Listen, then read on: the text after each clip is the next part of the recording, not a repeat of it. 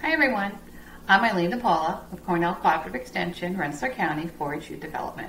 And today on our Farm to Table virtual series, we're going to make homemade granola. This is something that makes a great gift for anyone, and it's a really yummy snack.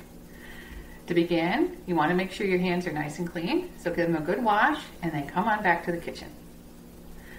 Now to start, we'll want to preheat our oven to 275 degrees. If you're one of our younger members, you definitely want to make sure you have an adult do that for you. But this is a project that any age can do. There's a lot of measuring and a lot of fun stuff that we can do. So this recipe calls for 3 cups of uncooked oats. I use the old-fashioned oats here. And also 1 cup of wheat germ, which I have mixed in. Then we need 1/2 cup of flaked coconut.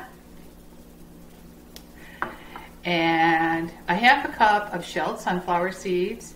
And then a cup of chopped nuts, either walnuts, pecans, or almonds, whatever you like. So we're going to add those all in. We're going to mix this up before we add our wet ingredients.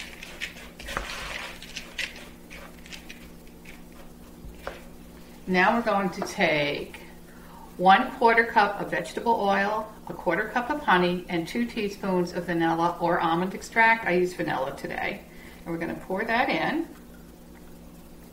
Make sure we get it all in there. And this is one of these great recipes. When it's cooking, your house will smell just awesome. Just going to smell really, really yummy. Now, we're going to take our spatula, and we want to make sure we get that honey and oil mixture all over. We want to make sure we coat the oats really well in the coconut.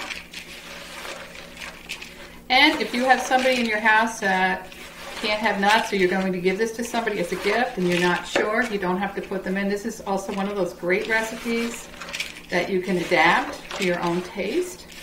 Also, you can add some other flavors to it. You can maybe put some cinnamon or nutmeg or pumpkin pie spice flavoring in.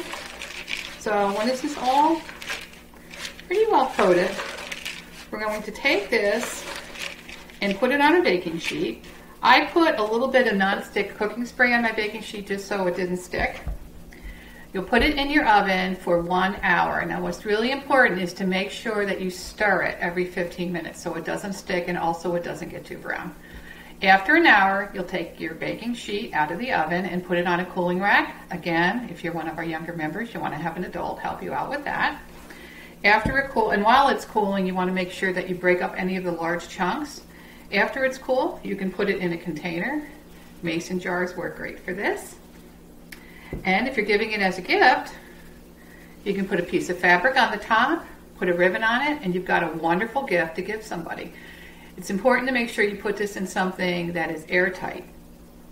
Also, if you'd like to add some dry fruit to it after you're done baking, maybe some cranberries or raisins, that's fine also, whatever you like. Again, like I said, this is one of those recipes that you can adapt a lot of different ways and have a lot of fun with it. You can experiment with it. I am so glad that you were able to join me today in the kitchen.